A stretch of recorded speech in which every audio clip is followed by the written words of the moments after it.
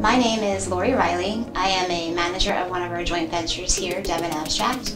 I have worked for Title Alliance in April it will be 13 years.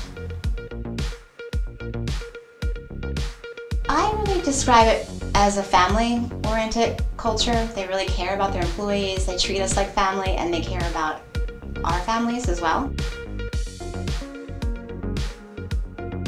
I like the support that you always get, even though you might be in a joint venture by yourself. Some people are completely by themselves, some people have other staff, but you're in your own office doing your own thing. There's no one micromanaging you, but they are there to support you for whatever you need, and I love that back office support that we have from the company. Oh, well, for me, I think it's the fast pace. It's always changing.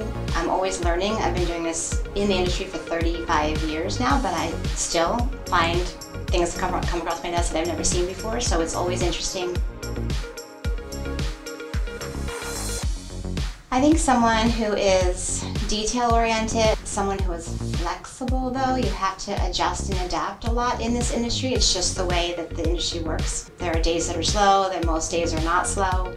There are days when you have your whole day planned out and something happens and you have to just pivot and adjust. So someone that can handle that and adapt would be great at this. Someone who's very personable, of course, because we are always in front of clients.